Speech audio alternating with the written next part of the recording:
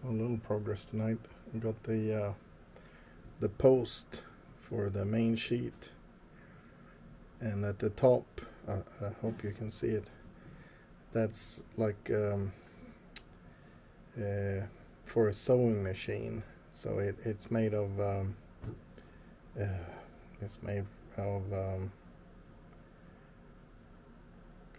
so it's made of ceramics. So I glue one of those in each end, and this tube goes through.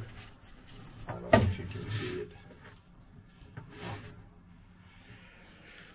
So I get a little bit straighter pull on the mainsail.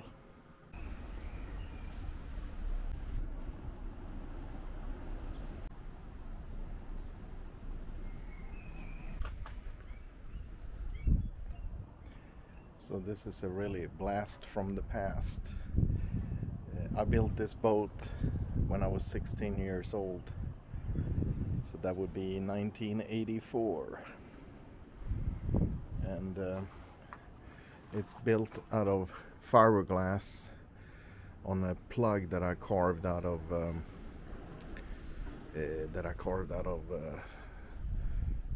polystyrene, I think. So I was thinking we can check out what's in here. A friend of mine bought it from me. I think he repainted it. This is for the main sheet. It's kind of rusty. I think this is for you can still buy this.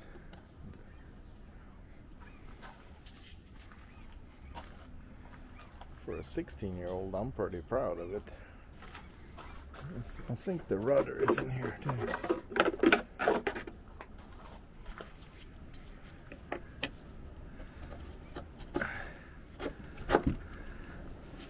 There we go. We have a storm here, so it's been really windy today, and I've had bad migraines. I don't think I would have a fat nose like that today. I don't remember doing that, but obviously I did. It's 40 years ago I built this boat. And my buddy Per, he gave it back to me, so that was nice of him. I think the rig exists as well, but I didn't get.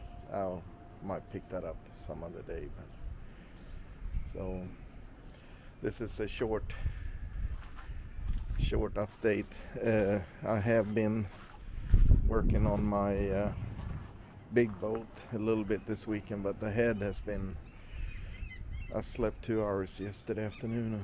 You don't have to feel sorry for me. I haven't had a migraine for 2 years, but it's not been a very good weekend. Been really tired and bad headaches. It is what it is. But blast from the past. Per named it Maria after a girl he was in love with that he never dared to talk to. So. I was not allowed to rename it.